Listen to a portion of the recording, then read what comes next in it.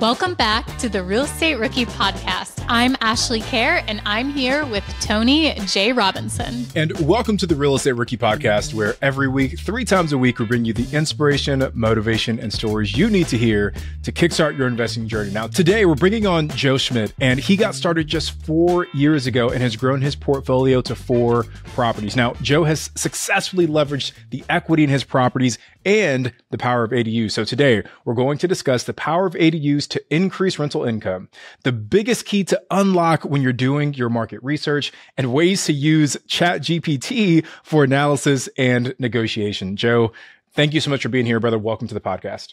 Thank you. Super appreciate being here. Joe, 4 years ago, how did you actually get your initial start into real estate investing? Yeah, I think like a lot of people, I had this vision of, hey, real estate sounds like a really interesting path to go down. Going on the internet, you can find so much information, and essentially pulled the trigger and bought my first home in Woodland Hills in Los Angeles with the vision that I was going to just update the visual aspects of the house. Now, once you did this, did you have any knowledge that, what real estate investing can do for you? Had you done any kind of research at that point? Yeah, so most of my research that I did was pretty much looking on the internet, landing on sites like BiggerPockets, following people on Instagram, where you heard these ideas and these theories on how people are going about doing house hacking or doing flips and rentals. And that kind of really kicked off the curiosity of my journey. But historically, before getting into real estate, had zero idea how it worked.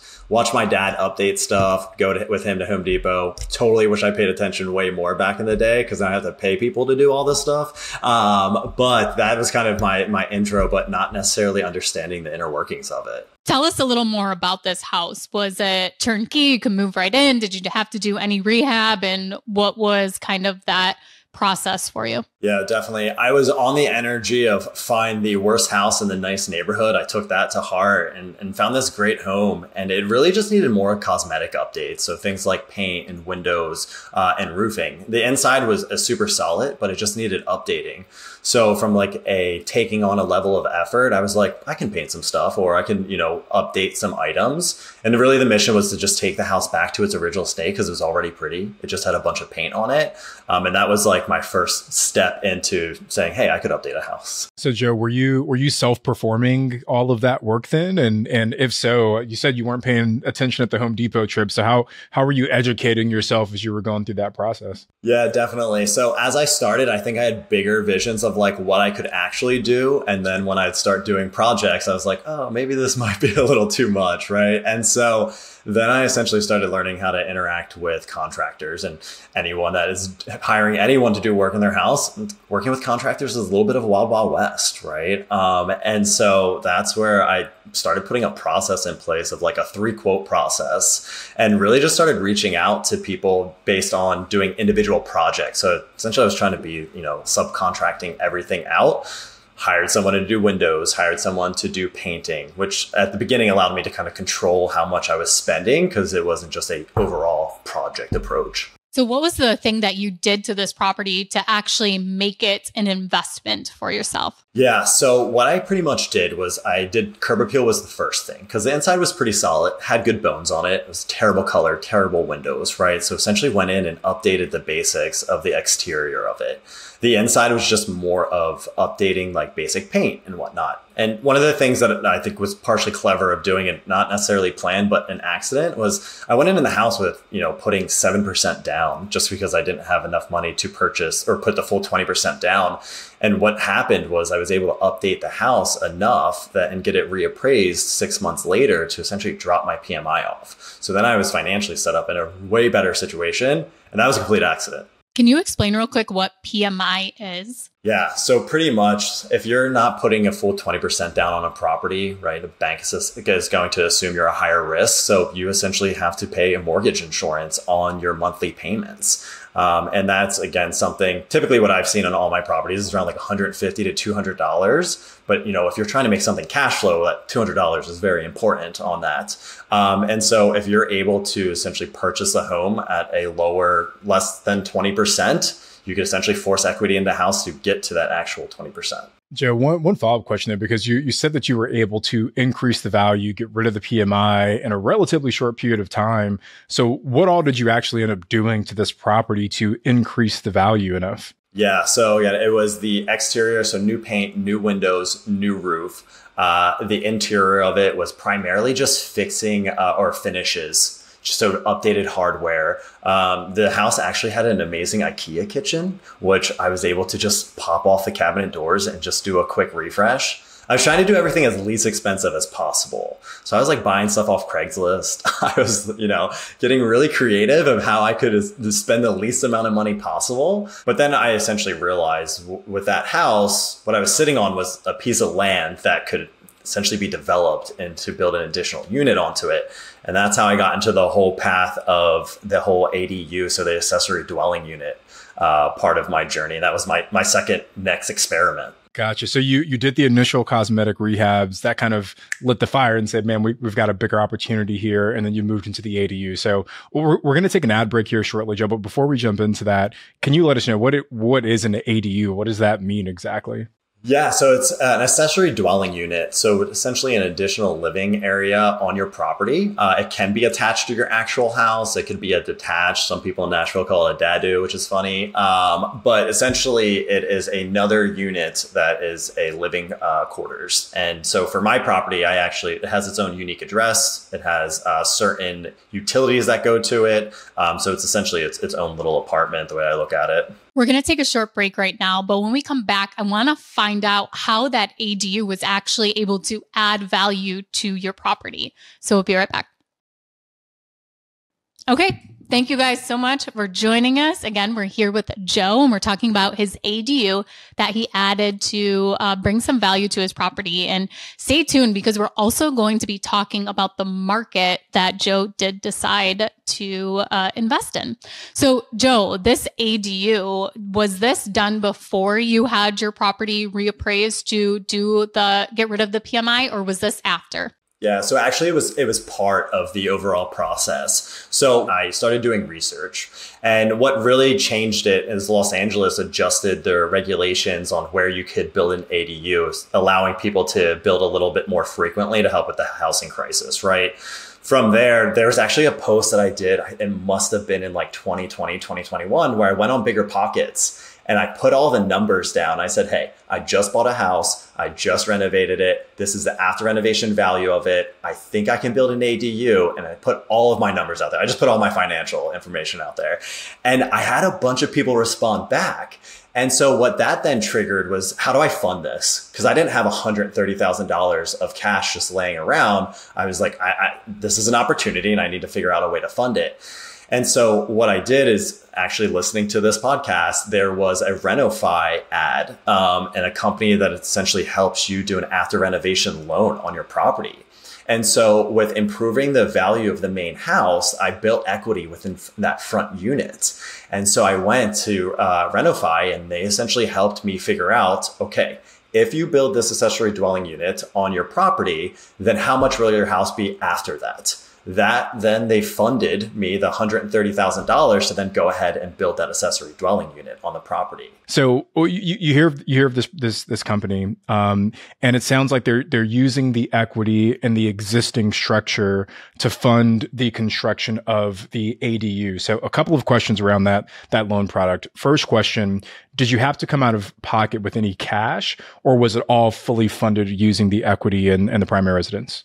Yeah, so it was all funded through the actual, it turned out it was a HELOC, right? At the end of the day, this organization got me connected with a credit union that gave me a HELOC on my property. Their product was they helped you organize yourself to present and get qualified for it. So pretty much I pulled a HELOC out to fund it. And what was the cost of using this company? Was there a fee associated for their services? Yeah, so there's definitely fees within them working. I think it was more of a referral partnership for them for referencing these credit unions and helping fund the different products of it. So it was more for me, I looked at them as like a service provider of setting you up. And then I pulled the HELOC out, and then there was your standard fees that went along with utilizing that type of funding. Joe, can you explain what a HELOC is and how you were actually able to use it, how a HELOC works? Yeah, so pretty much the way that it worked is I was able to pull out the $130,000 of equity out. They used the equity in the house to fund it, and pretty much I had a set cash reserve that I was essentially pulling draws from to actually pay the contractor there. One thing that I will say that I did learn in this, and this is probably my biggest loss in my real estate journey so far, is that at the time that I pulled the HELOC out, I didn't know that I was signing up for a variable rate. And so as, the pandemic happened, right, things started shifting. It was a good learning. You need to double check that type of stuff. Joe, real quick, explain why that actually made an impact on you. What can happen if you do have a variable rate, and why do you need to understand what type of interest rate you have for your loan product? Yeah. So, for me, when I was running the numbers on this ADU and building it, I was looking at it from the lens of, I think that I can generate X amount of money per month, and then my mortgage cost is going to be an X amount, right? And so for the first 6 months of that loan product, is actually what I forecasted, right? And then one week I got a notice that it was $100 more, and I was like, oh no, how did that happen? And so it's important, because if you run your numbers and then you are essentially paying more than you're expecting, you could easily throw off yourself and potentially put yourself where you're not actually cash flowing. Now, luckily enough for me, that variable rate maxes out at a certain percentage. So at this point now, I know the highest it will ever be, and I'm still able to cash flow the property, and thank gosh for those types of regulations in place, that it can't just balloon up to something unbelievable now these days, but it still fluctuates month to month. So Joe, I want to talk about actually getting like the exit strategy, I guess, here with the HELOC and this ADU. So I guess first, is the HELOC still open, or is the HELOC, is your plan to like get the property reappraised so you can then pay that HELOC off? So what is the exit strategy with the HELOC? Yeah, the original exit strategy was to essentially refinance the property and get rid of it. But interest rates rocketed, right? So right now it makes more sense for me to keep it where it's at versus try to refinance the entire property and to put it into one. So with this one, again, I'm still cash flowing the property. I'm just planning on riding out this storm until it essentially makes sense. Joe, real quick, let's explain why that makes sense, because I'm assuming that on the mortgage you currently have, you have a good interest rate on it. Yes, exactly. Okay. So you don't want to give that up when you go and refinance. So it is worth it to you to keep your original mortgage with the low interest rate, and then to have the line of credit, which has a balance on it, the remainder of what you owe on your house at the variable rate. Because if you went and refinanced, that whole thing would go to the higher rate. Exactly, 100%. Because the front unit that I have, I was definitely in that pandemic refinance era, and I got a 2.99. So it just, I can't get rid of that. The math just doesn't math if I was to refinance the entire property to do it in one. So that's where, again, it hurts my heart when I see it fluctuate. But actually, the ADU is my main money driver on that property. The front house, the way that it works is, I'll cash flow $200 a month after my property management fees are out, but most of my money comes from that back unit. So as long as the numbers keep making sense, I'll just wait so I don't make a drastic decision. And then for me, it's a premium property, so I do plan on holding it for 10 more years, just because the amount of equity that it's just increasing from just like year over year, it just makes the most sense to hold it. So with doing this new build, your previous construction experience was doing cosmetic updates in your property. How did you have the confidence to go and just build an ADU on the property? And what was the experience like finding a contractor to actually do that for you? Yeah, I think with most projects, I underestimate what I'm actually getting myself into, which is probably good, so I don't overthink it. But what gave me a lot of confidence, and not to keep referencing BiggerPockets, but posting that initial rundown of my numbers and somebody in the space being like, hey, that actually makes sense, or you can make that work. And then also then talking to the finance company of being like, hey, this idea that you have is not outlandish, gave me the confidence to then unlock the next step. And for me, most of my ideas, they start out off as an idea, the moment that I have to put money into it, it then becomes very, very real. So there's a moment where like I was about to pay for the for permitting and blueprints and put like actual $5,000 down. And to me, I was like, oh my gosh, this is going to be huge. And that's when it actually started getting really real. Now, as far as finding a contractor goes, like I mentioned before, I have like a 3-quote process where my mission is to always understand what past work have you done and can I speak to a reference? Obviously, dollars are very important, but actually, again, on BiggerPockets, going through forums, I found someone that actually built an ADU in Los Angeles and referenced the builder. And I was able to then contact that person and have them come out and scope the work out for me. So that was like a big thing. So just having confidence in that I was doing the right thing and then finding the contractor. So Joe, just one follow-up question to that. So if, say you're brand new or maybe you're advising someone else, what would your recommendation be to them to find at least 3 potential places to go get that quote? Yeah. So I think first, if you're working with a broker, someone in the mortgage or real estate space, asking people for their contacts, I found is the best. It's a lot easier if you can trust someone and someone else has worked with them versus, just Googling somebody. And I still Google and look at reviews and do all that activity. But if you can get a reference, that is the most ideal situation for someone that previously worked with them. So Joe, after this property, the ADU is built. What is next for you? And how did this property help you propel your investing journey? Yeah, for sure. I think the biggest thing, it gave me confidence that I was like, this could possibly work. And as I was wrapping up the ADU, the ADU got to a point where I was actually able to live in it. So I moved out of the front unit, moved into the ADU, and it was a 450 square foot house. So I was like definitely tiny living it up.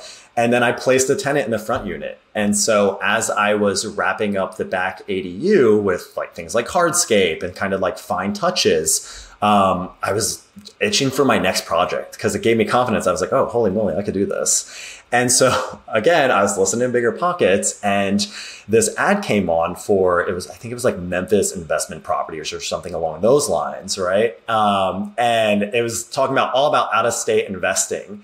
And I realized really quickly that this property in LA is probably I peaked in Los Angeles as far as house buying just because it's so expensive. And I was like, if I want to keep doing this, like I'm not going to be able to do it in Los Angeles. So I started looking outward. So first I started in Bakersfield, California, because I was like, that's kind of close. I'm laughing, Joe, because like if you're not in California, you probably don't know Bakersfield, but there's not a lot going on out there. But I have a lot of family in Bakersfield, and actually every single Memorial Day, I'm in Bakersfield for our family reunion. So I know Bakersfield probably better than most. Yeah, it's like agriculture land out in California. There's not a lot going on. There's some cheap houses, but so yeah, I started that journey, and then I heard the Memphis sponsorship ad, and I reached out to them just to get, again, information. My number one thing is like I ask people questions, and you'll find a lot of people are like passionate about what they do, and they'll be willing to give you the information for free, or like brokers or real estate agents. And so reached out to them, very educational. And they said, hey, this is how it works. We have people that are investing out of states. We can find you a house for $120,000. Well, 10% down on $120,000 is not a lot when you're comparing things to Los Angeles. And I was like, this is super interesting.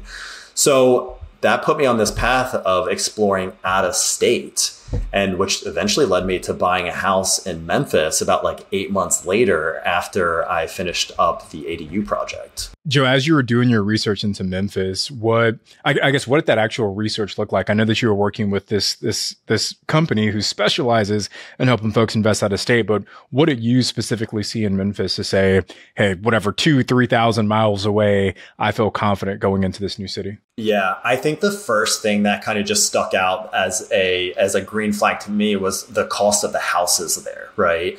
You're talking about a city that there's houses that are $150,000, right? And so to me, at first, I was like, okay, that's super interesting that they're less expensive homes. And then I started doing research on how can you tell if an area is good for rentals? And the one thing that kept popping up in my research was job growth rates. And so Memphis has a super interesting like micro economy where they have a lot of distribution distribution. It's very much a blue-collared city.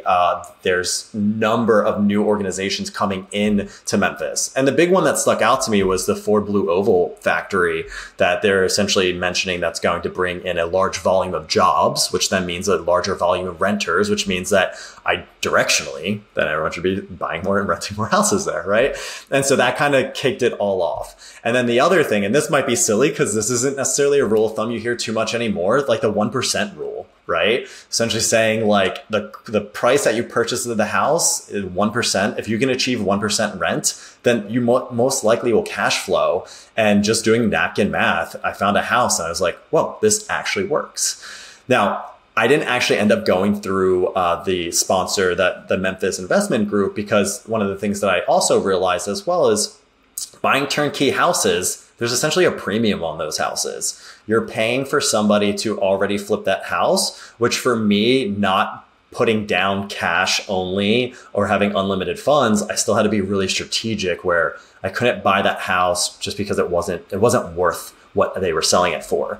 I literally went on Trulia and then just found an agent and I flew to Memphis. I met this guy, Billy, coolest guy in the entire world. And he was like, hey, I'm going to show you a bunch of houses in Memphis. He was like, I think I can find you a turnkey one that doesn't necessarily need an actual flip. And then you can just put a renter in there. And so I've always framed everything that I do, all these new houses, as experiments, because if it fails, then it's okay, because we're just testing it out first, you know? Joe, I want to pause there quickly because you said something that I don't want our listeners to just gloss over. But not only did you do all the initial research, but then you hopped on a flight, you flew out there, you shook hands, and you started building that network as best as you could. And I think that's some of the hard work that a lot of folks aren't willing to do. Is it's one thing to stare at a computer screen. It's another thing to go shake hands and really be there. So for the folks that are listening, those little steps are what really start to give you the confidence, because Joe, I'm sure once you actually touch down in Memphis, you could see the different streets and you could see how the neighborhoods changed and shifted. It gave you a little bit more confidence as you look for that next deal. 100%. How much was your plane ticket? I was just going to say that. Literally $450. I stayed at a Holiday Inn for a night and I was there. This guy and I looked at 12 houses in like 5 hours and I just blitzed it. But Tony, to your point, that then unlocked me, because on the plane ride home, I was so gassed up. I was like, I'm figuring this out. And the cost of that plane ticket and the hotel relative to what you're going to be investing is usually most of the time worth it, unless your plane ticket is $10,000. But usually it is worth it to actually go and fly. And I know there's lots of people that say you don't have to. And yeah, you don't have to go. You can definitely invest out of state with actually going there, touching ground. But if you're just starting out and you're in a new market and it would make you feel more comfortable, go ahead and do it. You're not going to be a bad investor. You're not going to be good at what you're doing because you actually go and visit the property. Go and take a look if that's going to make you feel more confident, or like Joe said, get you jazzed up, get you excited, get you motivated to actually make it happen. So Joe, another thing I want to mention too is the value in that real estate agent that they were able to schedule those 12 showings for you back to back. Like, think about the amount of work that takes for an agent to have to schedule showings like that, to coordinate a full day of going to so many showings, especially someone that just met you, that they've never done a deal with you before and they're willing to put in the work and the effort to make that happen for you. 100%. I think I lucked out because the gentleman, Billy, that I was working with, he was like, you know what? I actually primarily work with investors. So he understood the mission of what I was trying to accomplish, which was really helpful, because as we were going through houses, right, he wasn't trying to catch me on like, this is a beautiful house emotionally. He's like, this, from a numbers perspective, this makes sense, right? And so that also helped me out. So I think really aligning with somebody that has the same mindset as you is very beneficial. And if anyone else is looking for a great agent, go to biggerpockets.com/agent finder so you can find an agent like Joe's. So Joe, have you continued to invest out of state? You start off in your own backyard, literally, then you move over a few thousand miles away. So I guess, do you continue the trend of going out of state? Yeah. So, once I bought that Memphis house, and I quickly realized the strategy that other investors were doing, they were essentially purchasing homes at really low values, going in, flipping them, and then holding them. Those numbers made more sense than going again and buying a turnkey property and going in and financing it. So after I purchased that house, I said, if I'm going to be serious about doubling down on Memphis, because my mission was I want to have a bunch of rental units in the same area so I can have all of my resources consolidated, one property manager, one person to do my handiwork, and have everything centralized. The original mission was to go and build or buy houses there, flip them, and then go ahead and rent them out. And so with that, I was like, that I could definitely not do across the US, because there was just super interesting things with purchasing the house. Like, you had to have your HVAC system boarded up while there weren't tenants in there, and all these interesting things of just investing in Memphis that I was like, flipping a house probably would be difficult across the US. So I said, if I'm serious about this real estate life, then I'm going to move to Nashville, and then I'm going to keep buying houses in Memphis. And 3-hour drive from Nashville to Memphis is not that far. So I essentially finished up the ADU project, bought the house in Memphis, moved out of the ADU, rented that unit out, and then I moved to Nashville back in August of last year. And so as I was going through the whole experience of having a rental unit in Memphis, I quickly learned that in order for that to work from a numbers perspective, I need a lot of units, like 15, 20, 30 units, just because they're lower income homes and lower rents, right? And so again, I was like, what kind of experiment could I do to potentially keep adding to the portfolio, unsure about Memphis? And I essentially found a house here in Nashville and did a full flip of gutting the house to the studs. And that kind of changed my trajectory of what I was thinking about investing in Memphis. Okay, so we're going to take another short break, but when we come back with Joe, we're going to find out how he actually saved $40K on a deal. So more after this quick break. Everybody, welcome back. Thank you so much for taking the time to check out our show sponsors. So investing out of state kind of sounds like it was a turning point for your real estate investing, Joe.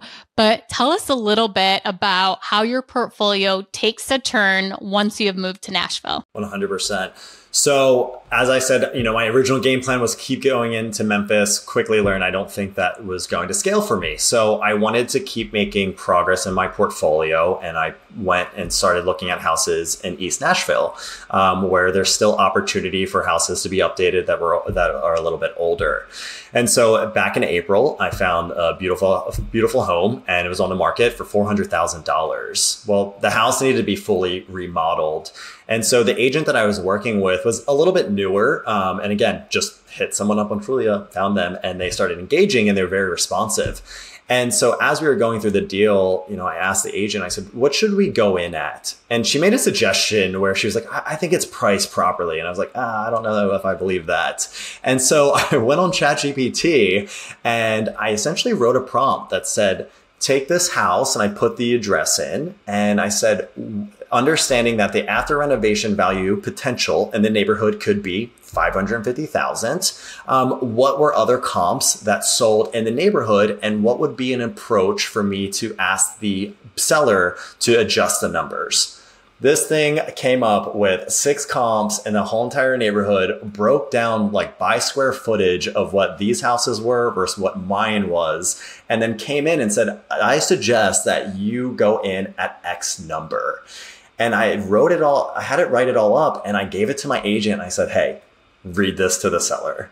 And then that's how the negotiation started with this ChatGPT in this house. Yeah. Ashley, have you ever used ChatGPT in a real estate negotiation before?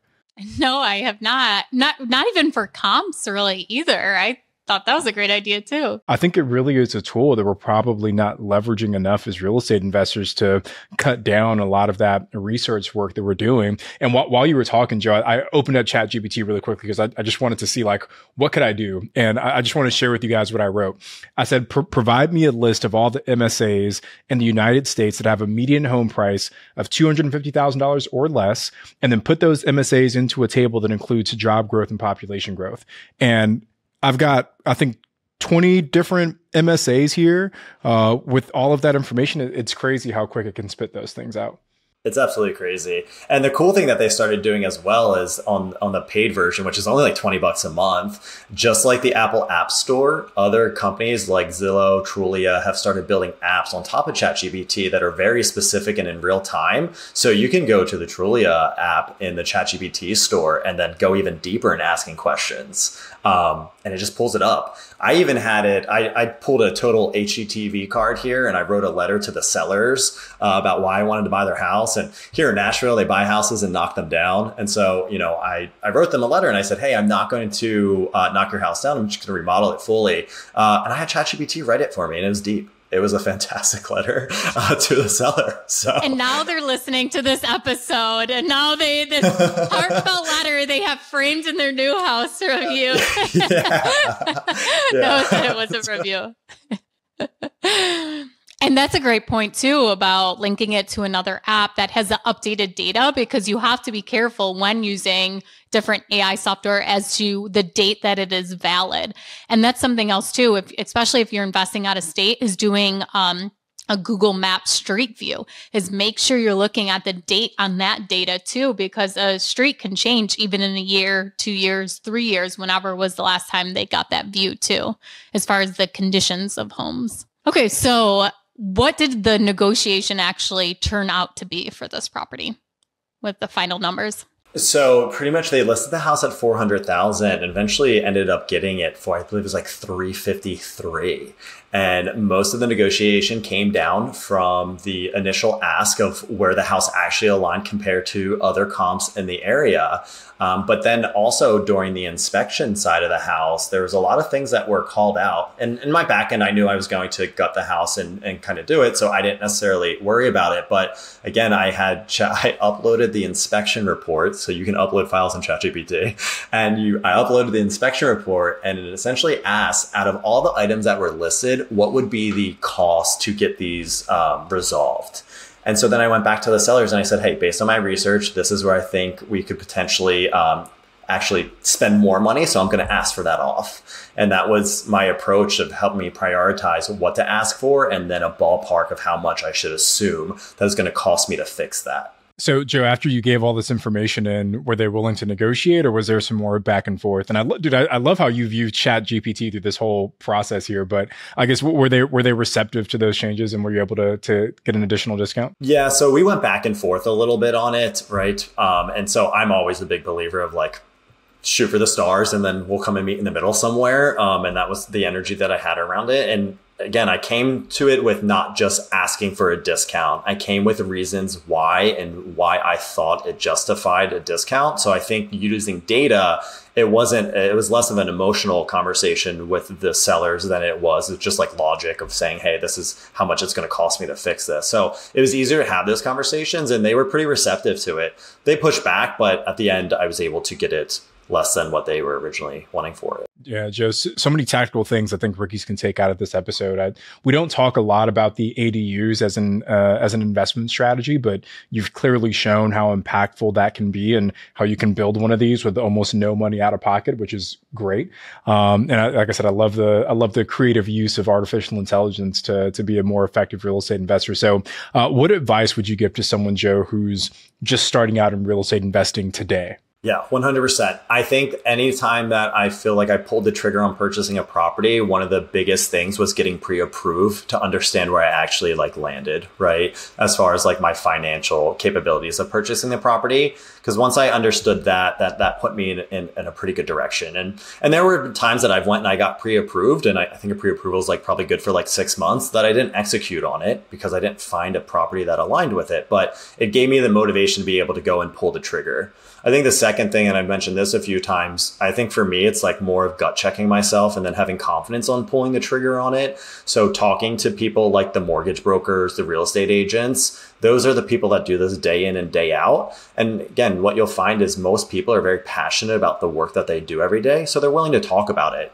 You'll obviously come across, the gurus of the world that want money before releasing information, but buying houses has been going on forever. So, you know, all the information's out there. You just have to ask questions. And so that was very helpful for me because there's a lot of stuff like from a terminology perspective. I just had no idea the things that you read. So getting people to clarify it was very helpful. And then I'd say the third thing, I have this saying I say at work all the time is, you know, key to success is being positive and Googling everything. Now it's be positive, use ChatGPT, but literally utilizing the internet because everything's already out there. And so the great thing with systems like ChatGPT is that it's now surfacing you answers versus you trying to go find them. So that has also helped me unlock and just understand the inner workings of doing real estate.